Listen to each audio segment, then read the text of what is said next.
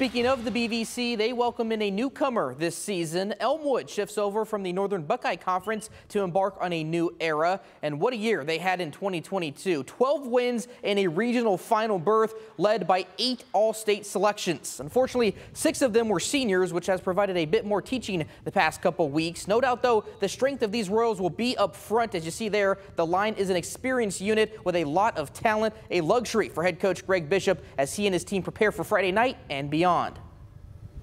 We got to get better. We not worry about what we've done in the past. Obviously a lot of guys from last year's team, maybe weren't starters, but they have experience and a return. So we're excited about that. You have some seniors that have seen a lot, and some juniors that play a decent amount. So they're ready to go, and the lights aren't too bright for them. The excitement with just people not knowing exactly how we're going to be this year, and there's a lot of people doubting us. Just knowing that I can prove them, or that we can prove them wrong, just really gets me excited. We still got football, even though they're all gone. We're still here to make Elmwood good.